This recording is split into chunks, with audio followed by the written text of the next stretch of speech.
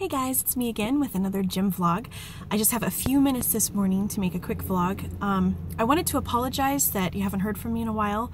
I have 2 vlogs from last week that are in the works. I did go ahead and do my gym tour vlog, but that needs a lot of editing and I'm still trying to figure all that out. So I'm hoping to get that up in the next day or so. And then I also did a short vlog for Friday, but I had to edit that one just a little bit too, so I'm still working on that. So it is Monday, and we have today and we have Thursday, and our official Skinny Jeans classes are over, which is incredible.